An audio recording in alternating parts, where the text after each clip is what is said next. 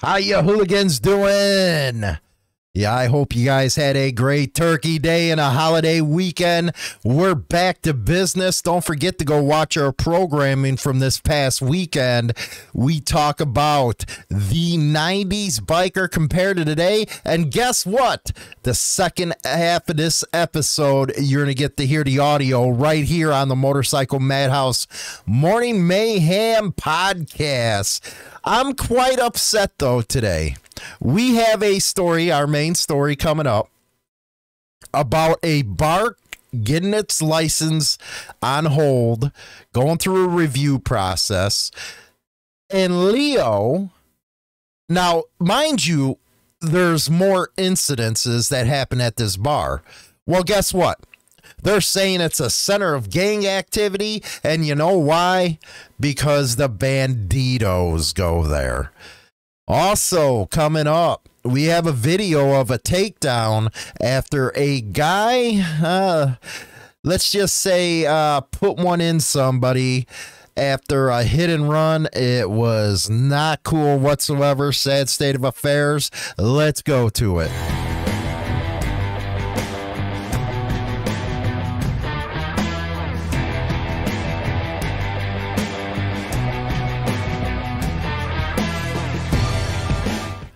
Okay, we are back. We're going to get right into this business right now. And yes, we do have the wall of shame coming up. And wait till you see that one.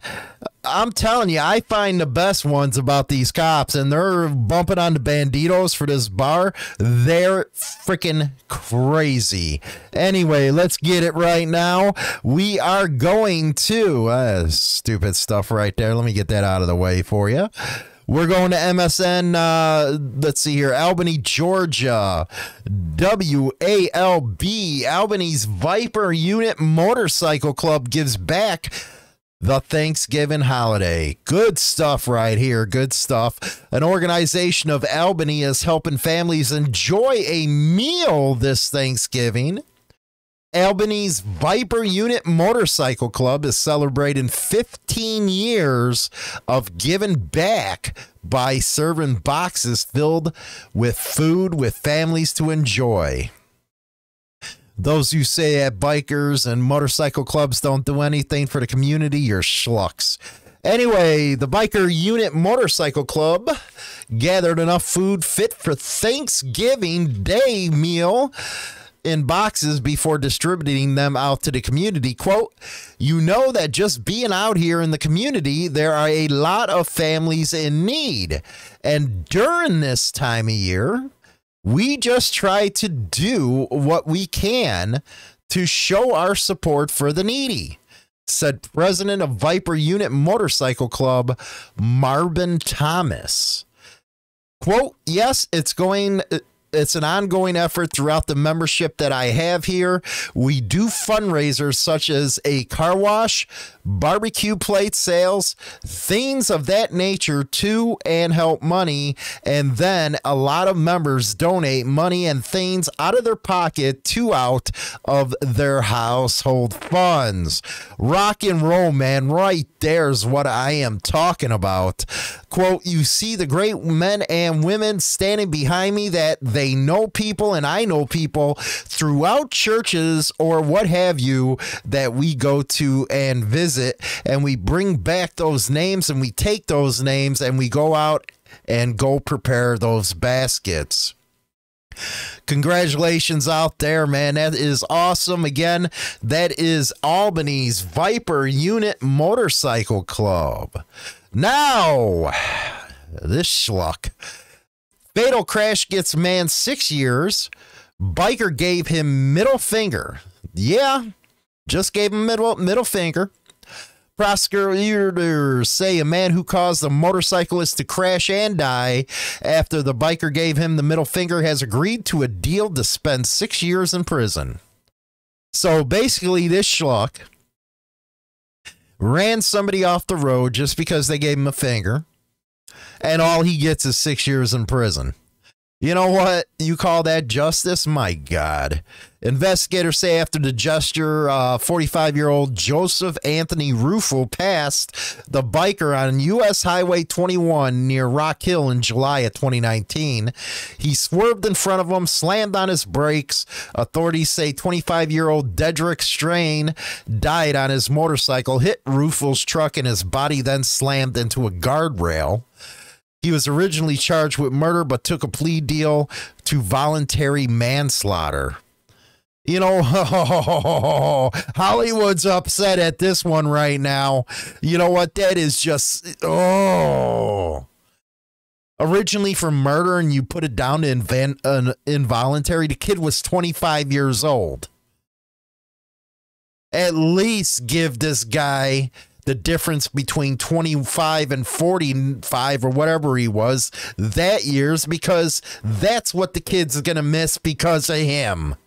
Unfreaking real, man. Let's see here. Here's our main story.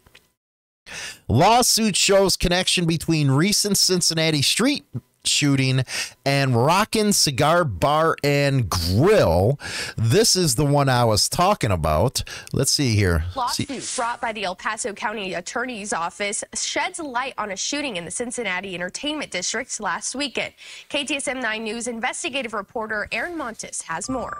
Shelby, a lawsuit against the Rockin Cigar Bar indicates that an altercation began inside of the bar and then spilled outside last Saturday night.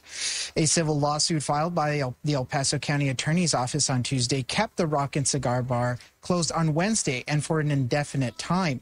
And one of those reasons points to an incident last Saturday night when police... Make sure this is working for you guys. Yeah, it is. A 20-year-old individual in the military who said he had been drinking at the bar. New mic. According to court documents, he told police a physical altercation occurred inside and carried on outside where someone was shot. It's not the first time such an event has happened, according to court documents, and the lawsuit cites various scenarios involving violence since 2018. Now, there is supposed to be a hearing held very soon about whether... So, there you have it.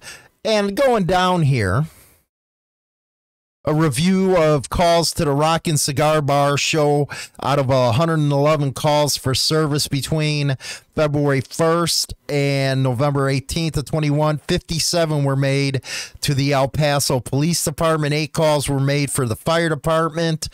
And then we go down and see here, there are various references to assaults and fights started in the bar listed in the lawsuit.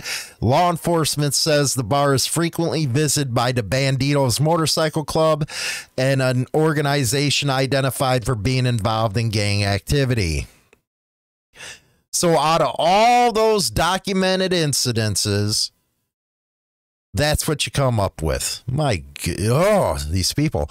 Anyway, big one here. Girl tried to kill me.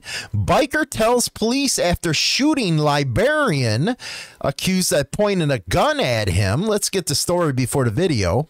Police in Orange City believe a woman intentionally hit a motorcyclist and took off before being shot and killed. Investigators say the motorcyclist and several witnesses followed her home, and there was then a confrontation in her front yard. Police say 36-year-old Sarah Nicole Morales had the intent to hit a motorcyclist on Volusia Avenue after some kind of incident and then took off. The motorcyclist was not seriously hurt. He then followed her along with several witnesses to the hit and run, and one of those witnesses called 911. Quote, the lady just took off and left. What kind of vehicle was it? It's a blue Kia, the caller said. Now, police say Morales ran inside and came back out with a gun when they got there. On the call, you can hear Morales briefly yelling at the motorcyclist and then gunshots. According to police, multiple shots were allegedly fired at Morales by the hit-and-run motorcycle victim after he claimed she pointed a gun at him. Why did he shoot her? The operator asked. Because she pulled a gun out on him, the caller replied. As of now, he's not facing any charges, but this is the incident right here. Yeah, let's move to the right. That girl tried to kill me. She pointed a gun at me. All right, just relax. It's a gun to the left. She tried to kill me. Relax. This officer's gonna come around. I'm so sorry. Relax. I'm not moving. I'm not Okay, moving. you're good. Please. I'm not moving. I'm so sorry. She tried to kill me, and those other people are armed too. They had guns too. Give me another. Please be easy, gentlemen. And there you see the takedown right there. If you're on the radio, you can come back to see it. We'll give our thoughts in a second. Now, wall of shame, New Jersey police officer allegedly fatally strikes nurse, leaves, come back to get the body, and 2 others are arrested. Oh, so that's murder. Stuff you blame on clubs all the time. I get it.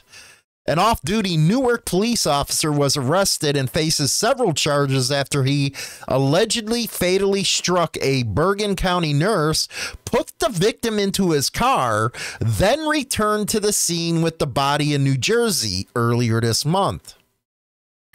Luis Santiago faces several charges, including vehicular homicide for striking a pedestrian on the Garden State Parkway, leaving the scene, then coming back and putting the victim in the car before returning to the scene with the dead body. You crazy ass. The preliminary investigation determined that around 3 a.m. on November 1st, the 25-year-old was traveling north on the Garden State Parkway near exit 151 when he drove onto the right shoulder of the parkway, striking 29-year-old Damian D'Amica, a nurse.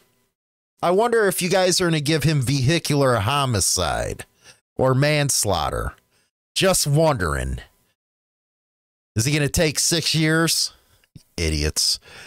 Neither Santiago nor his passenger, 25-year-old Albert Guzman, called 911 or rendered aid, according to officials. However, they returned to the scene several times before Santiago allegedly loaded D'Amica's body into the vehicle and removed him from the scene.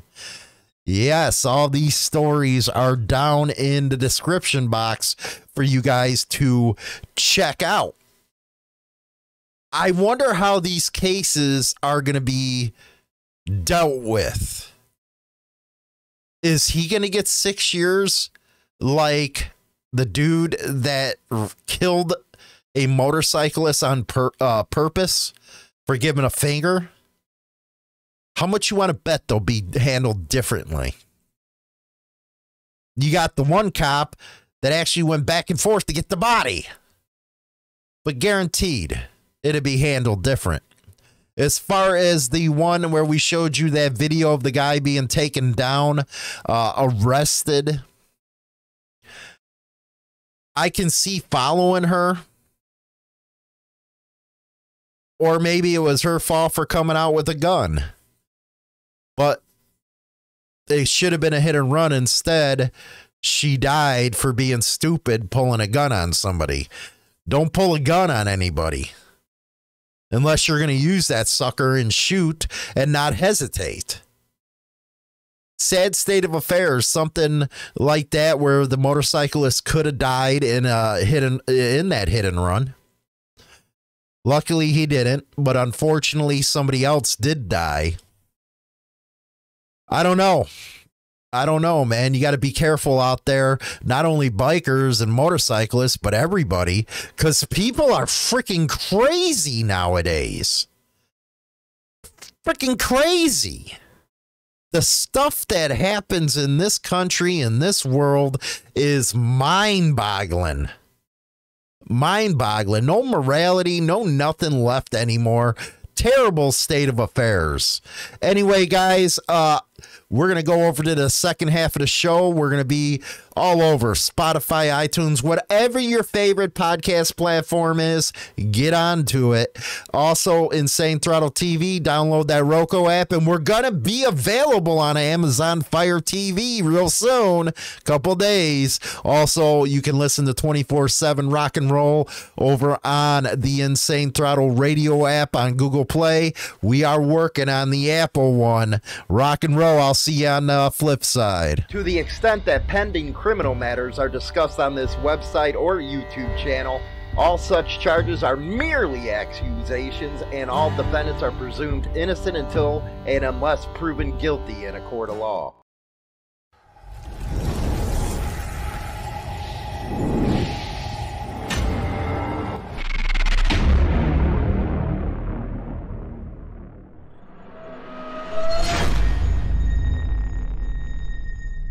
Download that insane Throttle radio app and listen to the hottest modern rock on the planet. No commercials at all. Just hard rock and roll, baby. Download the Insane Throttle radio app for Android now on Google Play. Rock on.